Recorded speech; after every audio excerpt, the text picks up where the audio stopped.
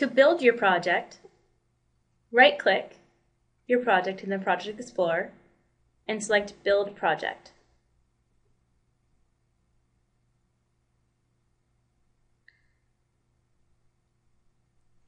Select the console window to view your build log and check for any errors.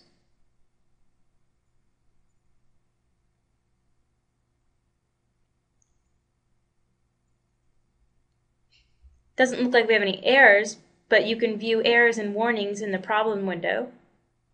To go to an error or a warning, double-click and it'll take you to that location of the code.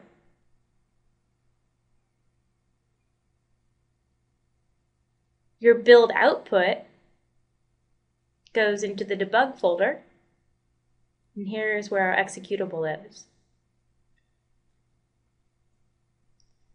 So once you've built your project, fix any errors that show up, rebuild it, and then you're ready to debug your application or run your application.